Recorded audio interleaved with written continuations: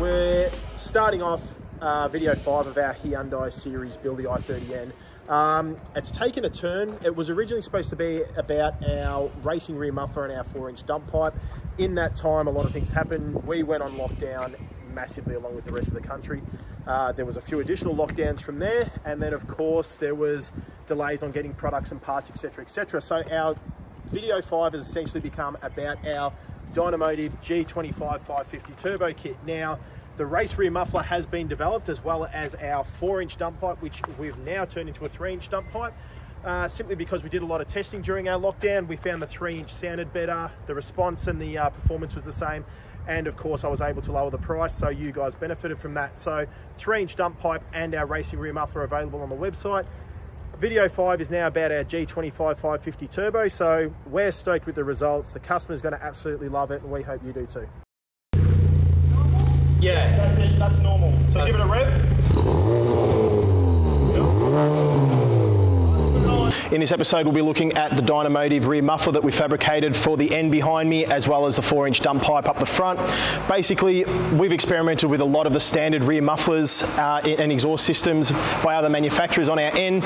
We haven't been really satisfied with the results, or more importantly, the sound. So we've gone down our own path in fabricating a twin 2.5-inch twin muffled system to basically get rid of that tin can sort of rattly noise that all you guys are complaining about, give it a deeper engine noise, as well as make it a complete bolt-in for you. Do you reckon we can get some flames? No, Cat, you would, I guarantee.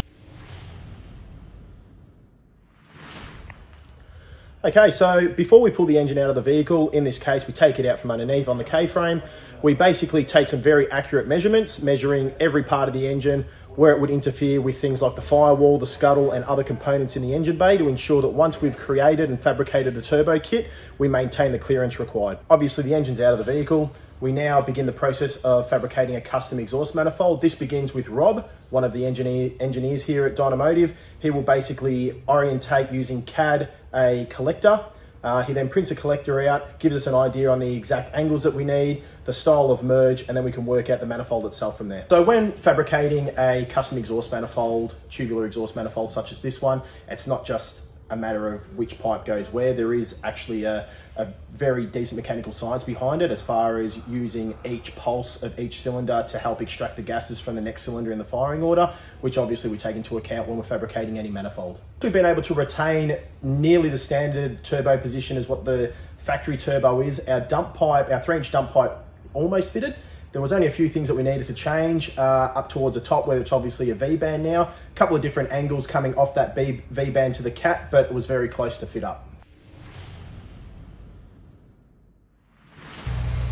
All right guys, so we're in the middle of tuning up the Hyundai with the G25-550 turbo on it. Wanted to highlight a few quick things about how awesome these platforms really are. This is running a completely standard fuel system, so a standard fuel pump, standard injectors. Rob's in the car dynoing it, so we are data logging everything. So he's watching injector duty cycle as well as fuel pressure. This thing just went 260 kilowatts at 24 pounds of boost at a very safe 12.2 to 1. So all the myths about the fuel pump and the standard fuel system not being enough, I'm not sure where they started or where they came from, but it just proves that the standard fuel system is more than capable.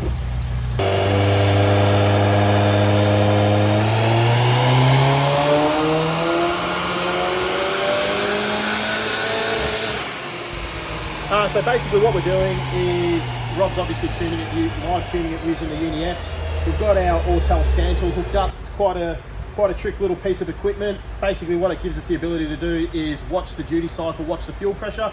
So I'm watching the duty cycle to see how much we're commanding of the factory injectors, as well as watching the fuel pressure to make sure it doesn't drop away.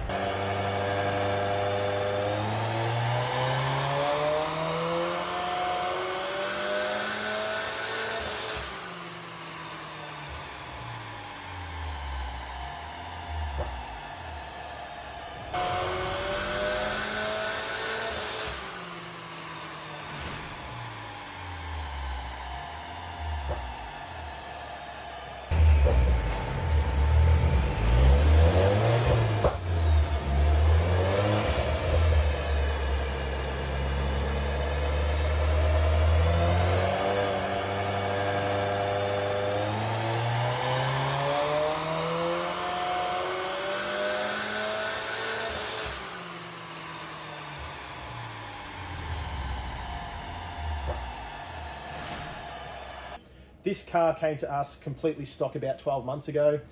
We did a intercooler, dump pipe, Unichip and intake on it.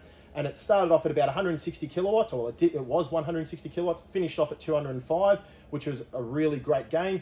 Customer recently came back to us wanting further power upgrades, which has obviously led down the path of our Garret G25-550 turbo. So basically, the modifications done to this car is a Garret G25-550 turbo on a custom dyno exhaust manifold. It uses the Unichip Uni-x ECU to tune it. It's got a forge intake, a forge front mount intercooler, a blow-off valve, and that's basically it. So I'll go through the results shortly. There's a few things I wanted to clarify before we go down that path. Plenty of people have asked me about the fuel system on this. The fuel system on this Hyundai to achieve 263 kilowatts is completely standard. So standard injectors, standard fuel pump. Basically what that means is after doing a lot of data logging and analysing the fuel system, there is no reason to change any of those components. Anyone, and we've heard a lot of people talking about high volume fuel pumps, etc. We've never found the case or a reason to replace that. So for the numbers people out there, at 263 kilowatts, the factory injectors are on 14.7 milliseconds, which equates to 79% duty cycle. What I'll do now is I'll talk you through the results on the dyno. So what I'm going to do is I'm going to start off talking about the power in relation to the boost. Plenty of people have got this misconception that boost pressure is what's relative to creating power, when in fact that's nowhere near the case. It's actually air volume that creates power in any turbo application. As you can see here, we've made 263 kilowatts at 22.5 psi. To put that in relation, the standard turbo is good for about 20 psi at 200 kilowatts. So we've only brought the boost up by about 2.5 pounds, but it's about the air volume that the G25-550 creates, that the additional air volume that in turn creates the power. This is something that you can't achieve just by replacing a CHRA and a compressor housing. What you can see are 3 different tunes on the screen.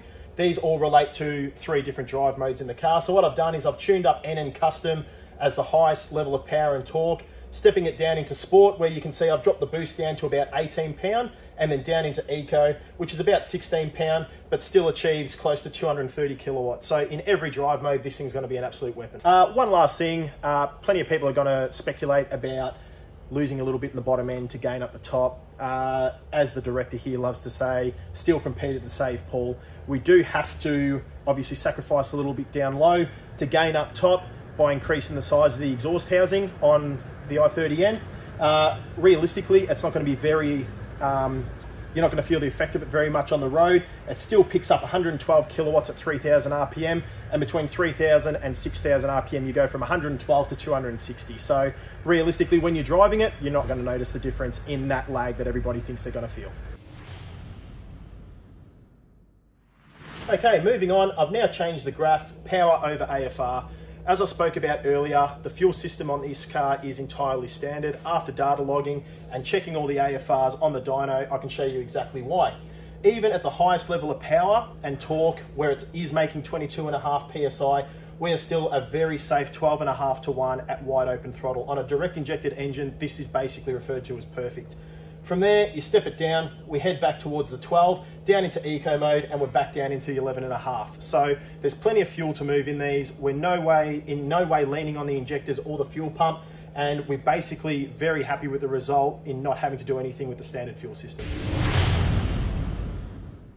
I've now brought up the torque on this dyno graph. So what you can see, high power, the torque sits at about 430 Newton meters. To a lot of you, that probably doesn't seem like that much of an increase, but what the real factor that comes into play here is the fact that it holds that level of torque across a much wider rev range.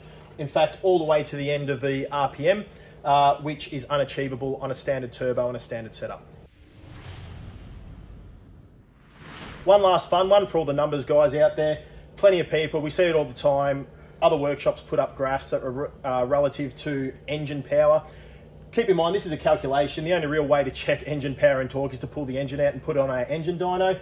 But as a calculation, 310 kilowatts and 500 Newton meters is what this is predicted to make at the flywheel. When you consider that these come from factory with 204, the increase is absolutely amazing.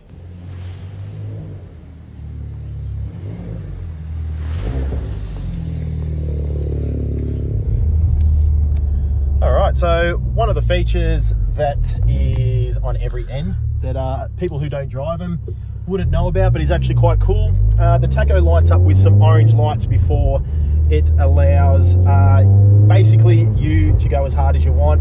It's basically warming up the vehicle so that you know, you can make the most of your N mode with your pops and your bangs, and you know, it unrestricts a few of the factory safety parameters. So we've just got to take it for a little bit of a short drive, get rid of those yellow lights, and then we can start giving it a bootful.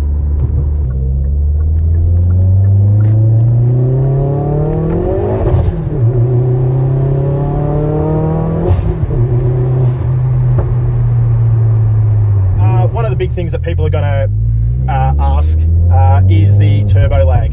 So as I previously mentioned, we spent a lot of time doing the research to match turbos to engine combinations. Mark, the director of DYNO, has been turboing vehicles for well over 30 years, knows basically every turbo and engine combination inside out. So this 25-550 is perfectly matched. We do lose a little bit in the bottom end by about 500 RPM, but obviously to gain a lot in the top end. So what we'll do is, when we get to a next stop, we'll slow down. I'll give you a good example of how the boost comes on, how aggressive it is, and you can basically make your mind up for yourself from there. I mean, you can see on the dyno that it gets up to about 20 pounds of boost by 4,000 RPM. Up to that point, 3,000 RPM sees about 10 or 11 pound. So it is still very responsive off the line. Obviously grip is going to be a big issue, but you can definitely feel it pull right through the rev range, which realistically is what you're chasing. Not many people want, you know, or require power at 1500 RPM. You know, you don't want 25 pounds of boost at 1500 RPM. So it's good to have that really progressive and linear scale of power and torque right across the rev range all the way to redline. Alright guys, thanks for watching video 5 of the i30n Dynomotive build series. Keep an eye out for video 6. This platform's only just beginning to take off. We'll be looking at playing with things like water meth injection and nitrous oxide, so some more fun on the way.